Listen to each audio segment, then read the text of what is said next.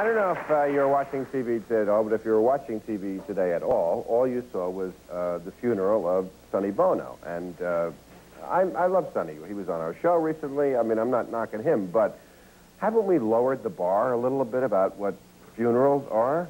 You know, This is kind of a great crossover funeral, though, because it's show business, but there's a flag on the coffin.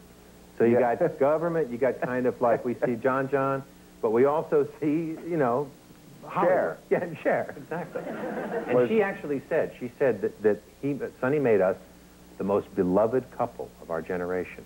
Which was kind of, you know, some pretty good horn tooting there for a funeral. Yeah. I don't know, I think it was sort of a guilt funeral in a way, because people were so mean to him. You know, everybody made fun of him when he was alive, and now that he's dead, He actually said, Cher actually said, people thought that Sonny was a short man.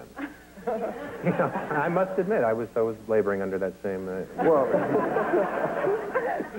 but I think it says a lot about television that there's no level that's too low for television stations to look at trying to get ratings.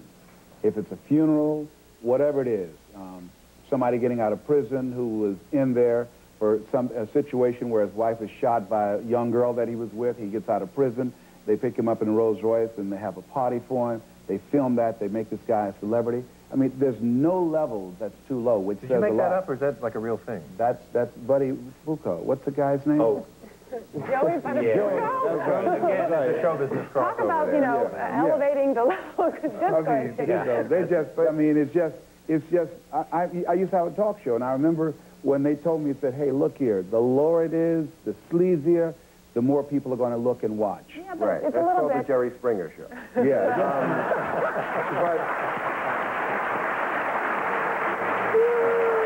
But this is, we're not talking about tabloid TV here. We're talking about, this was covered on CNBC, on CNN, Speaker of the House he was there. Winston Churchill. Yeah. This was like a state funeral for a shaper of the century. I mean, he was a nice man, but he was a freshman congressman who had 2 hits. And I just don't understand. I mean, you know, think of this, the 3 funerals that got a lot of coverage, Diana and Michael Kennedy and Sonny Bono. I mean, all of them, they all had in common the fact that they crashed. And if he had died of natural causes in his sleep, I don't think we would have been having, you know, this... I think this funeral being televised had a lot more to... It was strictly about who was there, you know what I mean? Yeah. It was a slow news day. It's silly. It's disgusting, you know what I mean?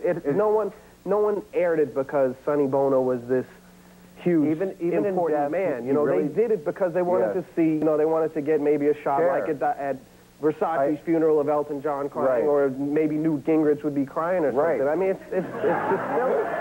It's silly. But I think Jennifer made a point that had he died in sleep is different than going out with a bang. Unless he died in sleep with, you know... But I think you're somebody right. else. It's who you can get at your funeral. Exactly. And I mean, even in death, they did not give him much respect, because I kept seeing on the news yesterday, Sonny Bono died, but they showed Cher coming through the airport, and then they showed the tree.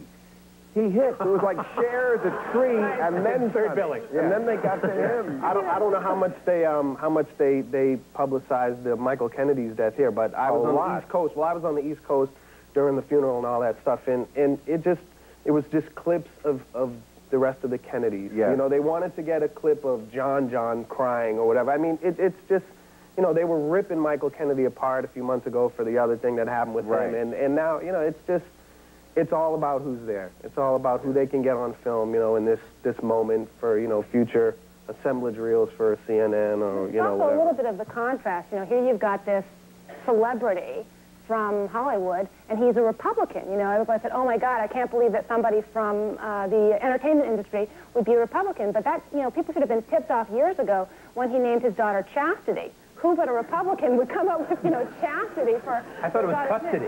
Are you sure? All right. Okay. We have to take a break with you.